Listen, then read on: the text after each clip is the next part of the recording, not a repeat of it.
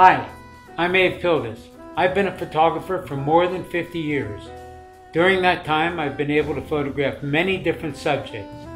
It's been an amazing journey. Let's have a look. In the mid-60s, I photographed jazz musicians like John Coltrane and Dizzy Gillespie and Nina Simone, just to name a few. 1972 was my birth as a street photographer. I discovered Hollywood Boulevard, and I really fell in love with my camera. I tend to work in series, so I'm collecting images all of the time and wherever I go. I've continued to shoot on the street to this day. During the past 50 years, I've had 3 books published: Art Deco Los Angeles, Movie Palaces, and 𝗪𝗫𝗁. 𝗪𝗫𝗁 was published last year, 40 plus years after I took the photos. In the past few years, I've been taking more pictures than ever. I feel so blessed to be able to continue to create. My new work includes a new series called PaperMovies. It's a study in pedestrian traffic. I'd like to share these pictures with you.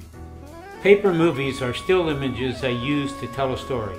I try to get the images to move. As an observer of human behavior, I have learned to recognize the decisive moment. PaperMovies uses many of my skill sets to produce stories that allow the viewer to participate and see what I see. Converse 1 joins together the 2D background and the 3D foreground.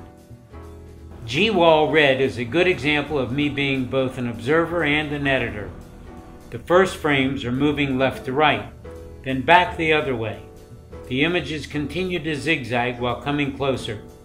In the last frame, the fire truck pushes the pedestrian into the next story. I use the same set for 𝗪𝗪𝗁 bikes. After I shoot and upload my images to my computer, I print out contact sheets, cut them up, and start to arrange them on my drawing board. Very old school. Then it's back to the computer with my notes to make the finished piece. Here is the result. Lucas. Some of Days, shot at MoMA in New York, tracks pedestrian traffic through Carlito Cavallosa's wonderful piece. This was an early paper movie. While waiting for a connecting flight in Hong Kong, I was able to shoot enough images to make Hong Kong horizontal.